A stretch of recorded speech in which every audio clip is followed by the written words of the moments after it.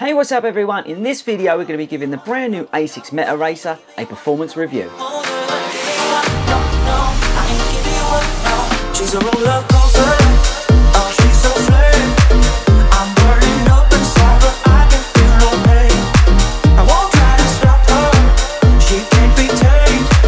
I'm so in love with her. I fall and try again. Get up and try. Get up and try again.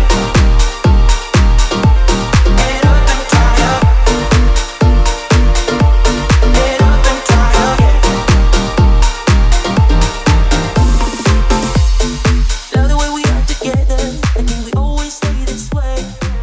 Right, so I'm here with Helen. She's in the ASICS Metaracer. We've also got Michael here, who's got the Saucony Dolphin Pro, and I've got my Alpha Flies on. But today, we're talking about the ASICS Metaracer. Now, from that B-roll, you probably just see that we've been out on a run.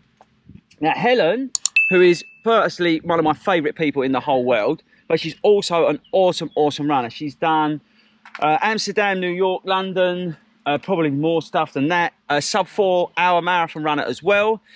And I say, she's just an absolute awesome person. But more importantly, what did you think of... Actually, no, I'll tell you what, let's start. What do you usually run in? I usually run in ASICS or Nikes. Okay. Fly 3s for speed. Yeah. The Everrides for everyday long runs. All that sort of stuff. Yeah. But you pick them up for what reason? Apart from FOMO? FOMO, because Michael's just buying everything speed shoe in the world. But he's an elite. I really am just an everyday runner, but I just fancies getting a speed shoe. Yeah. And yeah, they are super, super cool. Love the colour. Yeah, the colour's awesome. Now, just if you've not seen the video I've already done, check it out. But basically, this shoe has a carbon plate, but it's in the front. So it's a, I think it's a lobster claw shaped carbon plate, and it's actually at the front of the shoe along here. So unlike these, which is all the way along, and Michael's, which is all the way along, that's actually in the front. It's also got less of a stack height. It's got, I think, I can't remember, it's about 25 mil, and it's got a brand new foam, which is this flight foam, which is really soft and cushioned, versus, say, like an Evo ride, which is really, really hard. And I think what you get is you get the propulsion off the sort of softer back, and it pushes you onto that front. The other thing, which is really cool, I don't want me to show up, but it's got loads of ventilation, like that hole in the front of that. But, so, I think the most important thing is, what do you think at speed when you pick it up? Because that's where it matters. At speed, it's here that propels you forward. Yeah. Massive difference to other shoes that I've run in. Do you feel like you're up on your toes, or do you feel like you're on? Because you're a bit of a heel strike, you said, didn't you? Yeah, I am, but definitely feel further forward. Yeah, definitely. So it just pushes you on.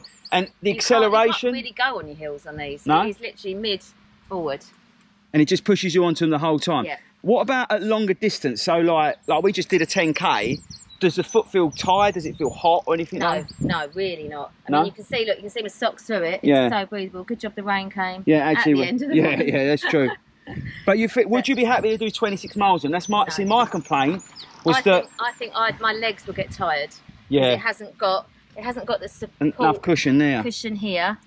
Yeah, if you compare it to them. Here, but it's definitely more of a racer. So yeah, so it's like a half marathon 10K shoe, yeah? Definitely. But you definitely feel faster in them. That's, I think, the key I wanted to establish more than anything is that that you feel faster. You feel lighter, more springy. Yeah.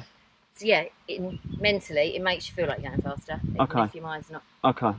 So you're happy with them, yeah? Really happy with them. Yeah. Yeah. Really lovely fit. And I think that actually sums it up right. That shoe is perfect for those half marathon 10K. It just gets you onto the front. Not like the Saucony, where you sort of roll through onto your toe. That just immediately gets you up onto that plate, and then that's where the power comes from. Yeah. But I think, like you said, over 26 miles, I think it'll beat you up, and it will hurt like hell. I just think the pads of your feet will just start to hurt. Yeah, no, it will. So it's a great, great shoe, but probably not for 26 miles. Yeah. Right, that's it from us. Thank you, Helen. Really appreciate it. Thank you for coming running with me today. That's it from me. Don't forget to subscribe, and we'll catch you later.